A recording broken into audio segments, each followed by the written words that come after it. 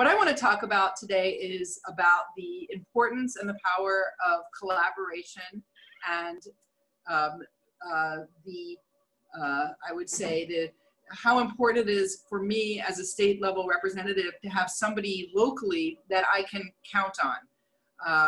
Right now, as you all know, we are in a real crisis, and the crisis is deep. It's deep and it's going to be long lasting.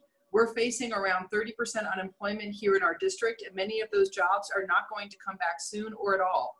We have done some work at the state level, and certainly City of LA and some of the other parts of the district have done work in preventing people from becoming evicted and suddenly homeless because of COVID, but that could change. And I can tell you that there are people who are losing their housing right now because of COVID. There are people who are food insecure and going hungry, who have never gone hungry a day in their life.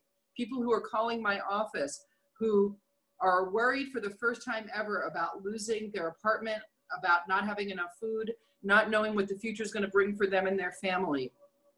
This is no time to be in a position where we bicker amongst ourselves as elected officials, where we can't work in concert. And I will tell you that David is somebody who I know I can always pick up the phone and call directly. I can always text, and it's been like that since he's been in office. When there's an issue, he calls me. He does not have the kind of sharp elbows that I will tell you are common in politics. He does not have that sense of ownership.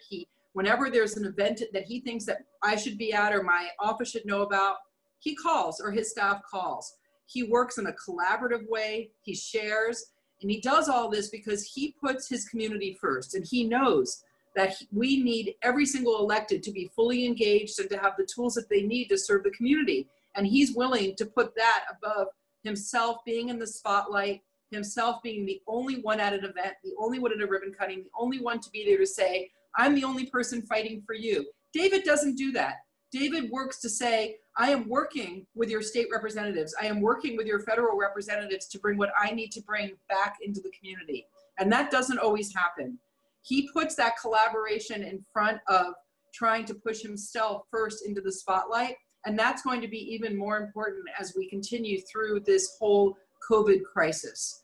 I need somebody that I know I can work with. I need somebody that I know will fight for his community. I need somebody that I know will put the needs of his residents before his own political ambitions. And that's David Ryu.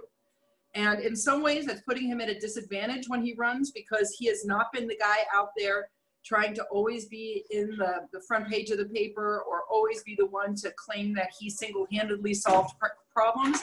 He's been willing to share that with others and to take a back seat, to be the guy behind the scenes. Well, David, you can't be behind the scenes right now. You've got to be willing to not be so modest and to sing your own praises. But I'll tell you that the rest of us are going to do that for you as we go into this race, and to explain all the work that you've done that the public doesn't see. I need you there, your community needs you there, and we're going to be there with you 100%.